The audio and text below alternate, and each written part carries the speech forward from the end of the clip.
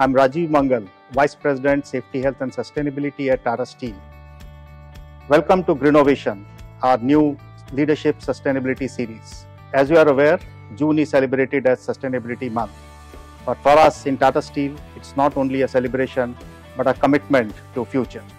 In 2020, Tata Group embarked upon an ambitious environment sustainability project, Project Telangana. For the group and for Tata Steel, 2045 has been set as a target to achieve net zero.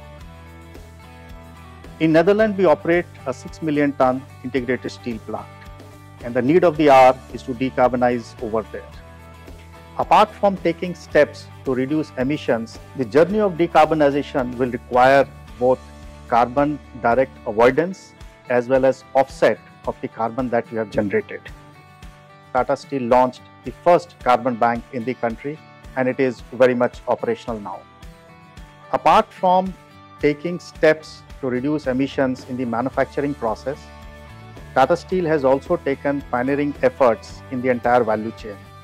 With the availability of CNG, we are gradually increasing our proportion of CNG-based finished steel movement.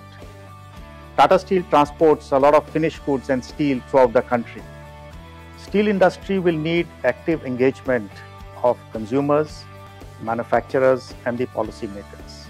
Tata Steel plays an active role in working with the ministry as well as with the Steel Association to generate meaningful and relevant policies in the country.